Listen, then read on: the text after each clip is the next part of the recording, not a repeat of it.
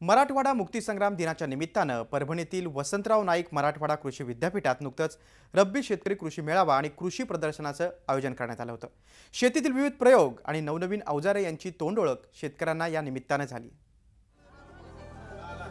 परभणीतील वसंतराव नाईक मराठवाडा कृषी विद्यापीठानं संशोधित केलेले नवीन वाण आणि आधुनिक शेती यंत्रानं शेतकऱ्यांचं लक्ष वेधून घेतलं होतं। त्यामध्ये ट्रॅक्टरच्या माध्यमातून चालवण्यात येणाऱ्या यंत्राचाही समावेश होता। या यंत्राच्या मदतीनं शेतीची विविध कामे करता येतात। अन्न आणि तंत्रज्ञान विभागाच्या विद्यार्थ्यांनी हिटिंग शिवाय तयार केलेला आवळा मुरंबाई भाव खाऊन गेला।